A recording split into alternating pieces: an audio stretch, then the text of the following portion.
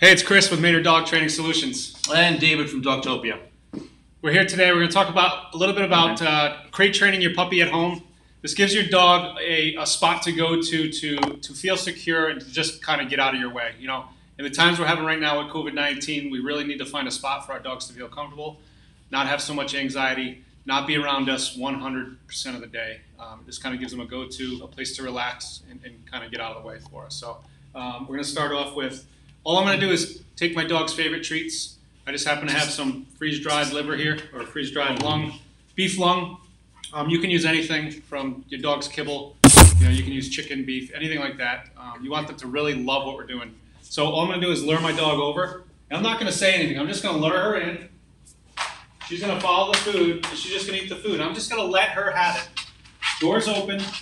We're just going to practice. So she's already liking doing this. So what she's doing is, I want more food.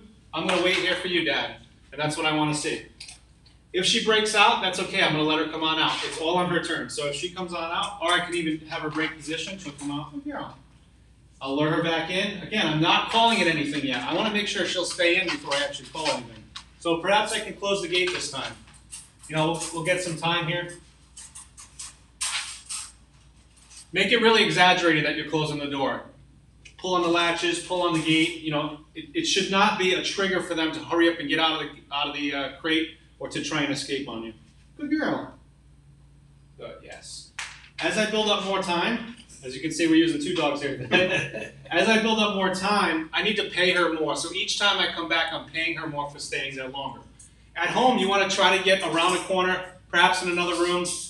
Maybe you want to use the bathroom. Maybe you want to go get a drink from the refrigerator. Do all these different things that you would normally do in life.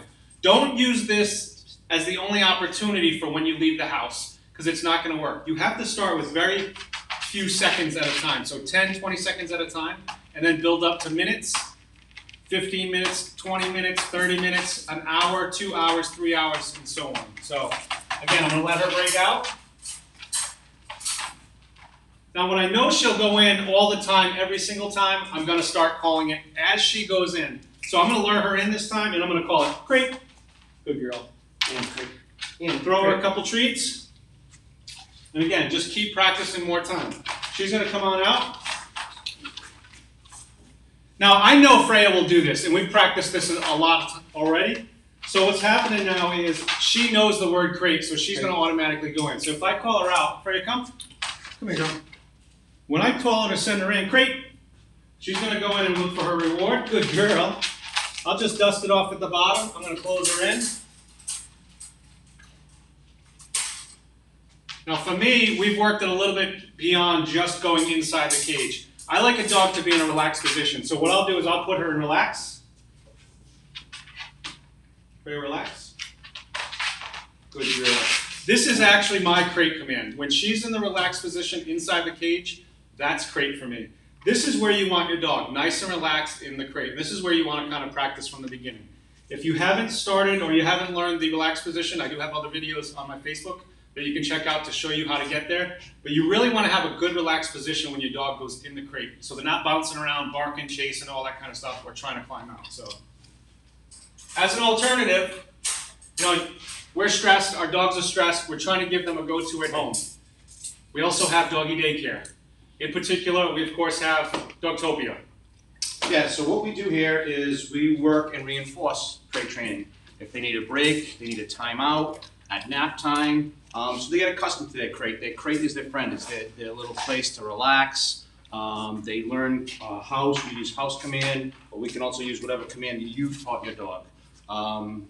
So crate training is a great way, like Chris was saying, to transition, to leave your dog home, not leave your dog out and about. And we also have a lot of dogs that will signal us. If they're having a rough day, they're tired, whatever, they'll go over to their crate and they'll hit the door and we'll let them in and they'll go sit in there and relax.